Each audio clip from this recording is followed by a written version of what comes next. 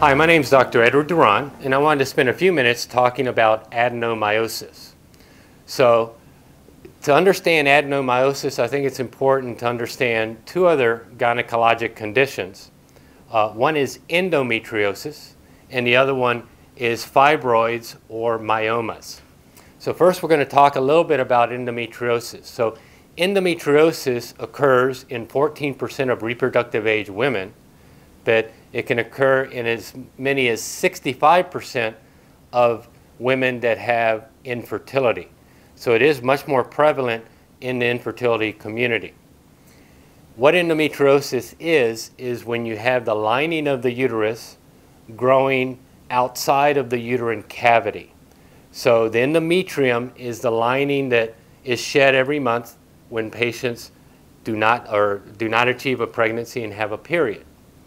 That lining, if it is either backed up through the fallopian tube, lands in the pelvis and grows, that is what endometriosis is, and it is very toxic and can lead to scar tissue formation. It can damage egg quality, and it can affect embryo implantation in the uterus. So the important thing to understand regarding endometriosis is it's the lining of the uterus growing outside of the endometrial cavity or the uterine cavity. Fibroids or myomas are when you have a single cell of the myometrium or the muscle cell in the uterus that grows and expands, and it can form a tumor mass that's often and usually benign, but it impairs blood flow and can contribute to painful, heavy periods, miscarriage, and infertility. And what this is where you have a mass, a benign tumor mass of muscle cells growing in the wall of the uterus. So how they're related is adenomyosis is where you have endometrial cells, or the lining of the uterus, that's usually inside the uterine cavity.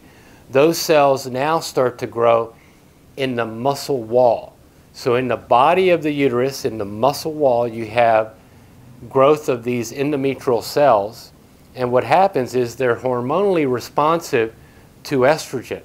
So just like the lining of the uterus thickens up during your menstrual cycle and is shed at the end of the cycle, this area inside of the uterine wall will form endometrial cells that expand, and you can often find dark chocolate nests of cells in the muscle wall.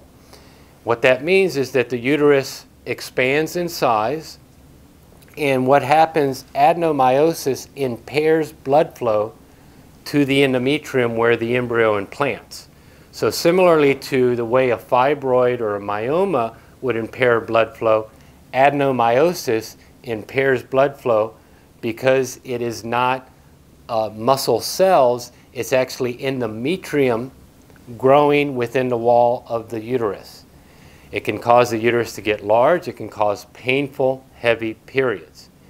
And what we see in these patients is that most of the time adenomyosis is a diagnosis that's only found at the time of hysterectomy by a pathologist, when they cut the uterus open and they see this.